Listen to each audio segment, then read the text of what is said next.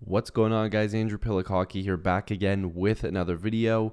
I had to make a video on this. You guys knew that I had to talk about this as a Leaf fan. So if you are a new Leaf fan to this channel and you love just news talk, rumor talk, anything about the Leafs, a podcast, I've been saying it for a while, but it's coming soon. Make sure to go check out all my other videos and like and subscribe to this channel. I'd really appreciate it. Join the squad. I'd love to have you guys here.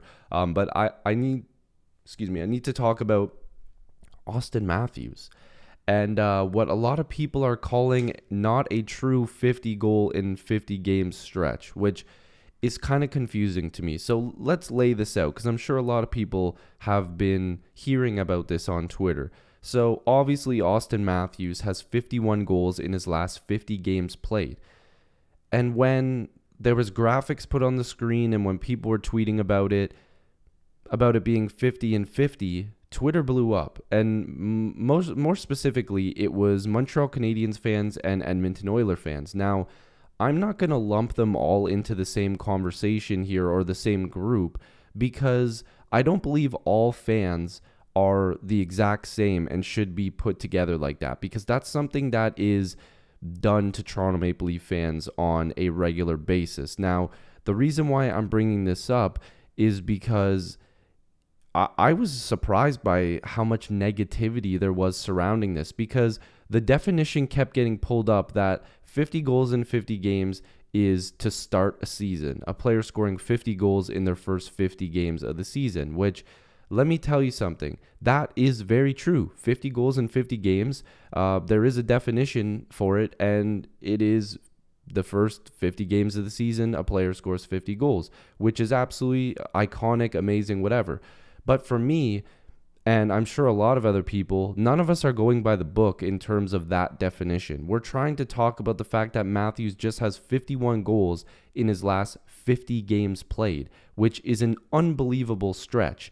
Matthews' production has been so prolific of late that his performances are graded on a curve. A serious night for all, but a handful of NHLers is a goal, maybe two. Matthews, who on Saturday became only the 13th player in history to score 50 goals over a 50-game stretch, and has 4 hat tricks since December 1st. Now, Matthews is averaging 0.87 goals per game, which ties him with legends Phil Esposito and Yari Curry for the 20th highest rate of all time, with a minimum of 50 games. Now, Matthews, who is 24, obviously is on pace for 67 goals in 77 games, which would be the greatest goal-scoring campaign since Mario Lemieux's preposterous 69 goals in 70 games in the 95-96 season. Now, first of all, Mario Lemieux, insane. 69 in 70 games played is ridiculous. But Matthews being on pace for 67, which is a crazy number in itself, in 77 contests, in 77 games, is what they're saying. That's insane to me. But the fact that he's not getting the credit from a lot of people because he didn't do it in the first 50 games of the season is just flooring. Like, I really just don't understand. I really don't get it, because why are we not talking and celebrating the 51 goals in his last 50 games? And I get it. It's fans of other fan bases, and they're really not wanting to give Matthews this credit, because for some reason a lot of people hate Matthews because he's a Leaf, more specifically, because if this was somebody else, it probably would be loved by the masses. But the whole argument is that in his first 50 games, he didn't have 50 goals. That's true. He didn't. But I don't understand why that's what the sticking point is for everybody, and why people are so, irritated. Now, I want to show you, I know a lot of people don't like advanced statistics, but Matthews is just absolutely killing every statistic that you can think of, defense, offense, it doesn't matter what it is, so much so that his market value on here is $22 million a year, which clearly is not probably accurate. I would think it's probably more in the $15 to $16 million range, which seems crazy, but it just goes to show you all of these projections are based off of being a star, basically, or being top of the league. When you look at stats, Matthews has 99 points. That ranks him 4th in the entire NHL, tied with Johnny Gaudreau, who's having a wicked season as well. And obviously in goals, he's got 8 more than Leon Draisaitl, and he's been playing, he's played in less games than a lot of the guys that are on this list. Like, people seem to forget Matthews actually was injured for a few games and isn't on pace to play the full 82, obviously, because he's already missed a few games. But one thing, and I don't want people to take this to heart, because I know there's a lot of people that are upset over this, and I think that which to me, I still can't even believe that I'm saying that, because it just sounds ridiculous that people would be upset over somebody putting on an absolute clinic in goal scoring. People being upset over 51 goals in 50 games. But if you're a fan of another team, I need you to take this with a grain of salt.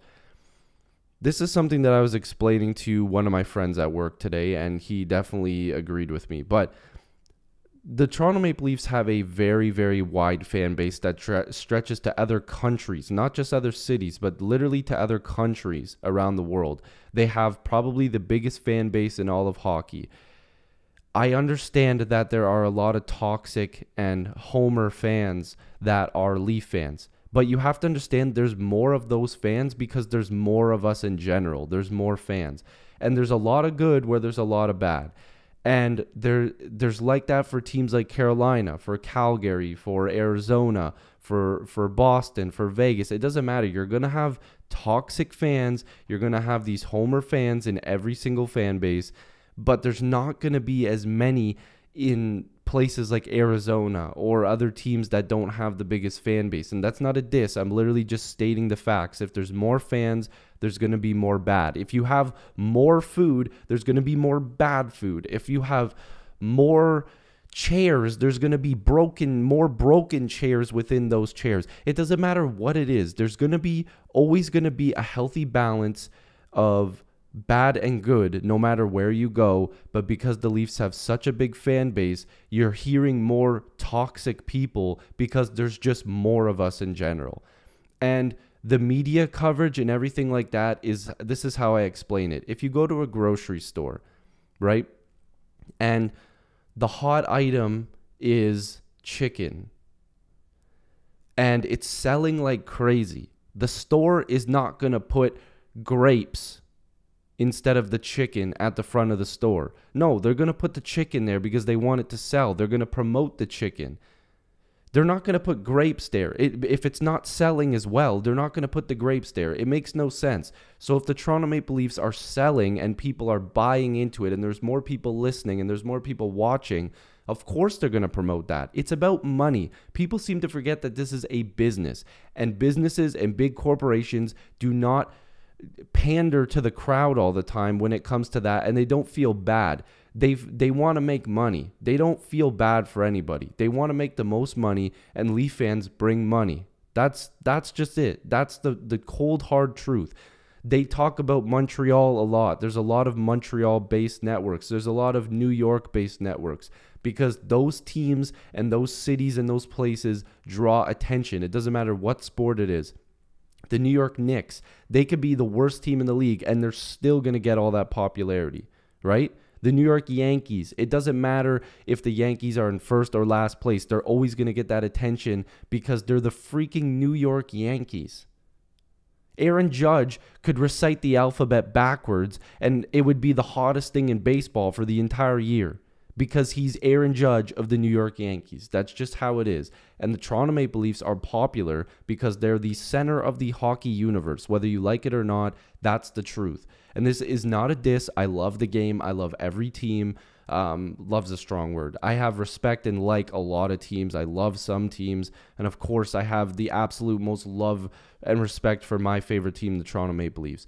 But you have to understand, this is a business, and there is also a side of this that people don't care. They need to make money. And the reason why Matthews gets media coverage and the reason why, people care so much about the Toronto Maple Leafs and so much gets posted about it is because it's a moneymaker. It's a smart marketing trick. If Apple has a new iPhone, they're not putting a BlackBerry at the front of their store. It makes no sense. They're going to promote the biggest product and the best product that they think is what's going to make them the most money. And that's what they're doing with the Toronto Maple Leafs. Now, one thing I want to add here too, and this is actually serious, and I'm sure players have even thought about this at some point. They must. If fans of other teams focus more on their own team, they would probably have more popularity and have a little bit more to talk about. But it seems like some people are so fixated on other teams, not just the Toronto Maple Leafs, but whoever they're hating at the time, that they forget about their own favorite team. Show that extra love and support to your favorite team. Give them that love and respect that you're wasting negative energy on other teams. It makes no sense to me. That's why I stopped making videos on all other teams, because first of all, I was getting hate because I'm a Leaf fan giving my opinion, which was comical in itself. And if you need the proof, I could show you. And two, I wanted to put all my attention into the Toronto Maple Leafs, negatively or positively. I wanted to focus on the team that I love the most. And obviously it's the Leafs. So all of this ties together because I think that people just hate Matthews because they hate the Leafs and the attention that it's getting. But if you can't respect 51 goals in his last 50 games and a guy that's probably going to score 60 plus goals, he is, knock on wood, but he's going to score 60 plus goals. I'm putting the bet at 65 goals. I think he's going to go on an absolute tear, and he has a chance at 70. Who knows? But let me know what you guys think down below. If you are new here, make sure to like this video and subscribe. I'd really appreciate it. Join the squad. Shout out to Auston Matthews. Big game tonight. Love and appreciate you guys. Thank you so much. And I'll see you in the next video or stream. Peace.